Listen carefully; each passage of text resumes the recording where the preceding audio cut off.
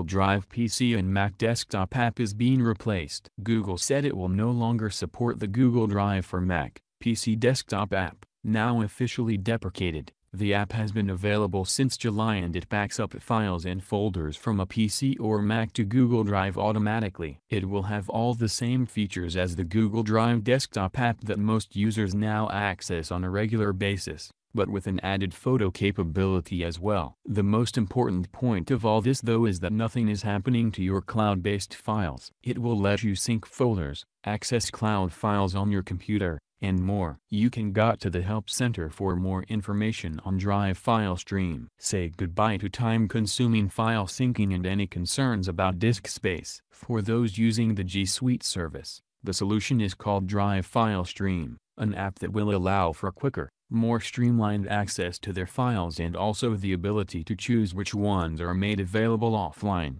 Rather than forcing you to download all the files you need, FileStream makes them searchable from your desktop and intelligently downloads the files you use. With Drive FileStream, all your files are always ready for you and your colleagues. As Google transitions users to either Drive FileStream or Backup and Sync, current Drive for Mac PC users could start seeing messages in October warning them that the old desktop client is being phased out. It also brings teams together with multiple sync and file sharing features. While Drive File Stream was activated this week, the full application won't become generally available until September 26, Google said. The result is less disk space taken up by Drive data, but almost seamless access to all your company's files. The default is that if Google Drive for Windows and macOS was permitted, so is Backup and Sync. When both apps are installed, users will be prompted to stop syncing My Drive with Backup and Sync. It's a different story for G Suite customers. Or, you can opt for one of Google's 2 replacement apps. For small businesses and others with a G Suite account,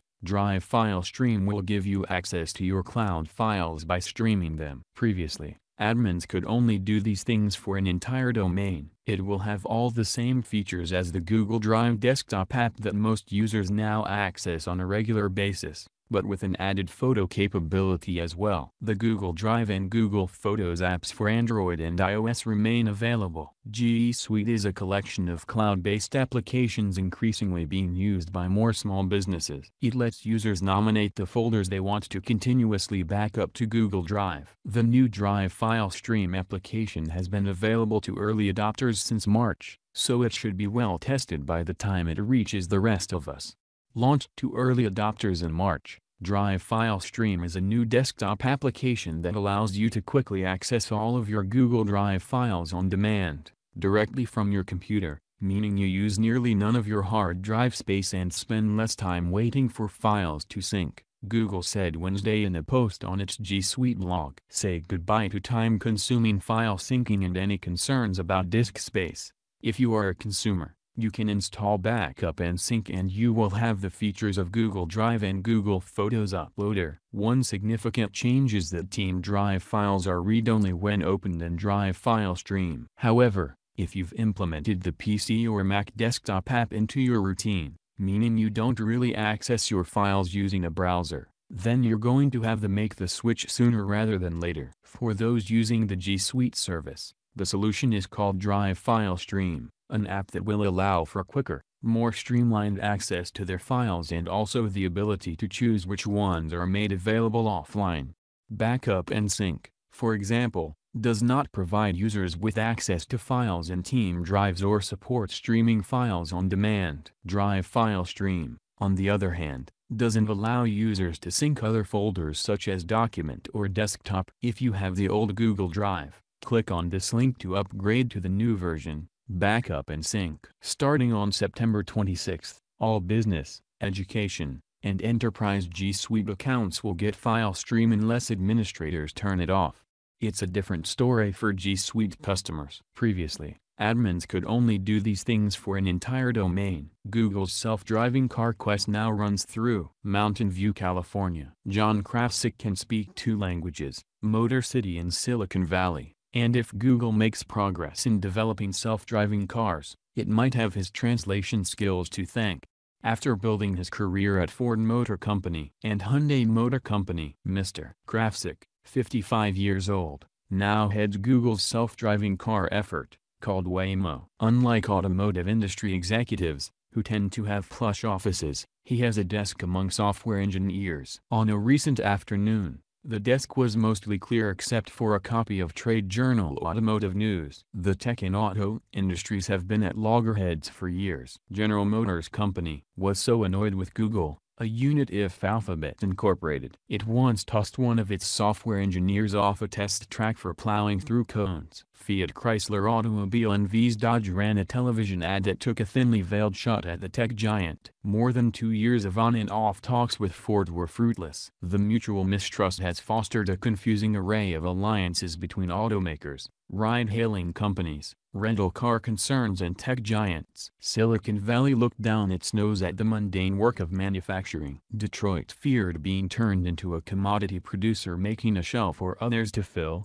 like cell phone handset makers, a problem Mr. Krafcik wants to solve. "We're not a disruptive element, we're an enabling element," he said in an interview. Whether Mr. Krafcik can knit the two industries together will go a long way in determining the future shape of the robot car market and who stands to profit from it.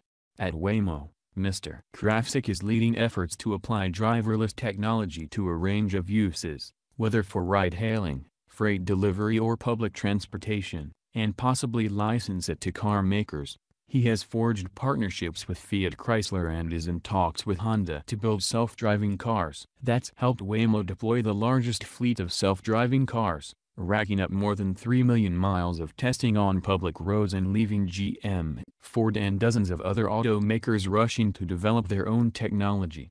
There have also been setbacks. GM, the largest U.S. automaker by sales, explored partnerships with Waymo but shifted tactics after talks stalled and instead acquired an autonomous car tech startup called Cruise Automation in a deal that could be worth more than $1 billion.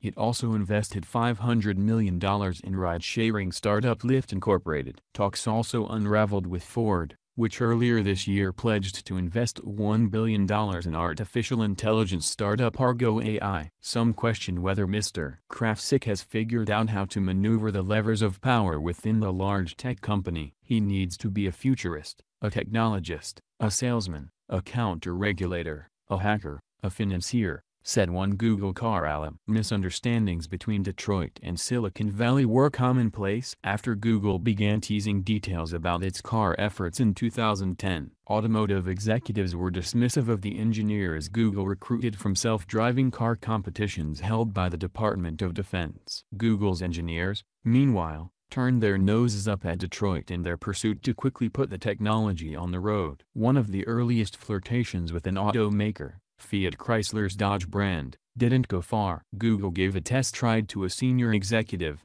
according to people familiar with the matter said. Soon after, Dodge began running commercials mocking the idea of self-driving vehicles made by a search engine company. In the TV spots, the baritone voice of actor Michael C. Hall says, "We've seen that movie.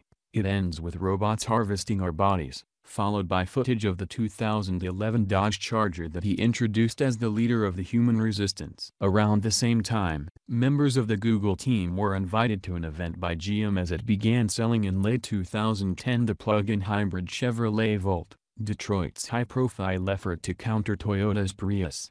During a driving session on a closed course, one of the Google employees began showing off his drifting skills where the driver intentionally oversteers through a turn. The stunt knocked over safety cones. "A furious GM manager threw the team out," said a person at the event. "The incident became lore among some GM managers. We had to restrict them a bit. They weren't very good drivers," said a former senior GM executive involved with the Volt introduction. "At least not as good as the car guys from Detroit." Google declined to comment. Google's so-called chauffeur team, which in its earliest days was a ragtag bunch, tried to polish its pitch to charm Ford. The Dearborn, Michigan company was interested in replacing its vehicle's software with Google products such as Maps and Music, but the Google team only wanted to talk about robot cars, a person familiar with the effort said. "We came across as arrogant valley punks, and we were," a former Google employee said. Ford executives were put off by the fact that Google was testing vehicles on the roadways, a practice Ford considered premature. They were looking at our vehicles and thinking of them like science fair projects, the former Google employee said. Google didn't have luck with Japanese automakers, either. Discussions with Honda Motor Company prior to 2014 didn't progress, said Nick Sugimoto, the head of Honda's Silicon Valley office. They were inflexible. They weren't clear about what they wanted, and they really didn't listen to me, he said. Google couldn't decide whether it should develop its own car or leave it to an automaker. At one point they debated the merits of acquiring electric car company Tesla Incorporated. Google co-founder Larry Page told the group, according to a person in attendance, that he didn't want to drive a Tesla. He wanted to drive a Larry. A Waymo spokesman declined to comment. In 2014, Google sent a chill through the automotive industry with the unveiling of a pod-like car it had designed. The Firefly car sent a clear message to Detroit that Silicon Valley could compete.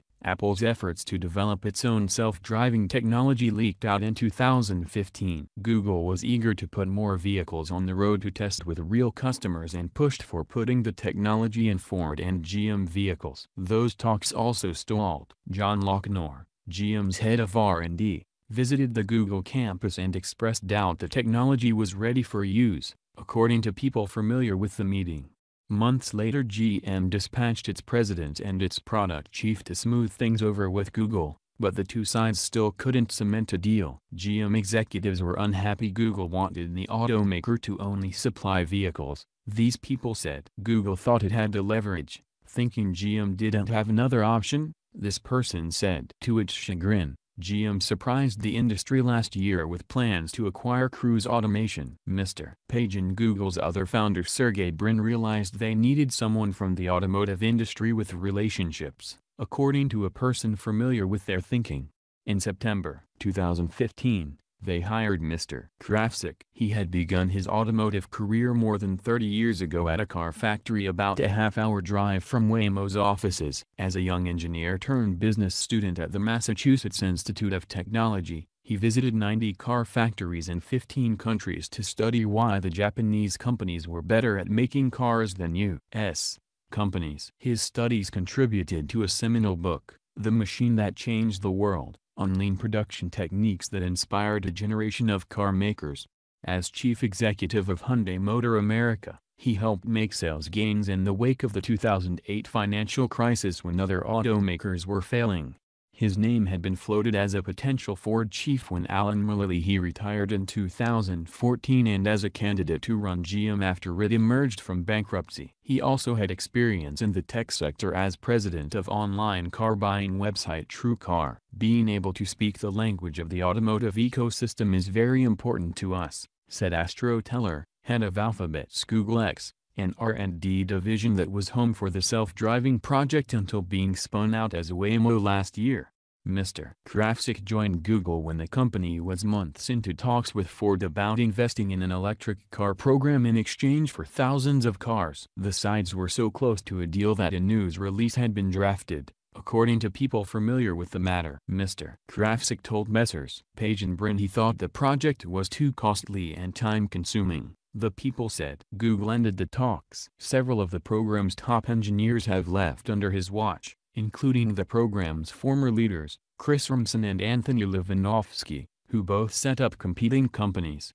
Mr. Levanovsky is at the center of a legal battle between Waymo and Uber Technologies Incorporated. Waymo alleges Mr. Levanovsky stole trade secrets from Google to help jumpstart Uber's self-driving program. Uber denies wrongdoing and fired Mr. Levanovsky, who hasn't commented on the allegations. Mr. Kravtsuk's message to automakers is that he wants to make better drivers, not cars. In a world of self-driving cars, many industry executives expect traditional car ownership to be upended as consumers begin paying for rides rather than sheet metal. In a conference room named after a robot, Mr. Kravtsuk scribbled numbers on a whiteboard, 3,017 million. The bigger number was the total miles driven in the U.S. last year, while the smaller one was roughly the number of new car sales across the country. The challenge was to get consumers spending on the distances they travel in cars rather than on the cars themselves. If the average large automotive company turns a profit of about $1,400 per vehicle sold, he said, A vehicle that lasts 150,000 miles only garners about a penny per mile.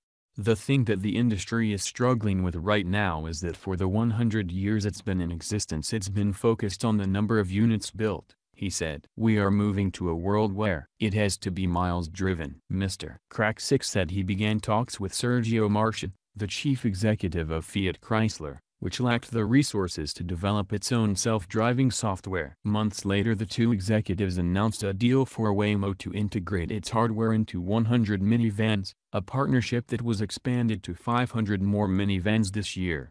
Mr. Krajcik liked that the new Chrysler Pacifica minivan had two things: rear doors that opened and closed with the push of a button and plenty of electrical power to run onboard computers needed to drive the car. The trial program marked a turning point for Google. For the first time it was working with an automaker to install its own software and hardware. That allowed it to retire the Firefly. Mr. Krajcik then developed a deal with Avis Budget Group to maintain the growing fleet. This year, Google began allowing non-company families in the Phoenix area to try out the vehicles. Waymo is also working on a user experience that allows passengers to feel comfortable with riding in a vehicle without a human driver. It includes a display system that tells riders why the vehicle is making decisions, such as stopping. People familiar with the effort said. In December, Mr. Krajcik announced that Waymo and Honda had rekindled talks over a possible partnership. This time around, Google's attitude was sharply different, said Honda's Mr. Sugimoto. John was very clear about his intention is not to invade the auto industry or destroy the existing supply chain, he said. During a tour that he often gives to curious automotive executives, Mr. Krajcik rushed through a garage with rows of decommissioned robot cars, now being prepared for exhibits around the world. Then he opened a door to the employee parking lot and pointed to his ride, a white 1990 Porsche 964 Targa. People worry that with the work we're doing, that we're going to take all of the joy out of driving, he said. I don't believe that's true. There's always going to be stuff like this. Google appeals multi-billion-dollar EU search fine. Google on Monday announced plans to appeal the €2.4 billion, $2.9 billion, antitrust fine it received from the European Union. The EU fined Google for abusing its dominance in Europe, saying the company gives prominent placement in searches to its own comparison shopping service. It could take several years before General Court, Europe's second highest, hears the appeal. According to Reuters, the Commission ordered Google to stop using the technology by September 28, which it says gives preference to the company's advertising. It is now reviewing Google's proposal to comply with the decision. Mark Mahaney, analyst at RBC Capital, published a research note Sunday describing how regulatory activity taken against Alphabet's ad company Google could drive up traffic acquisition costs when it comes to generating advertising dollars.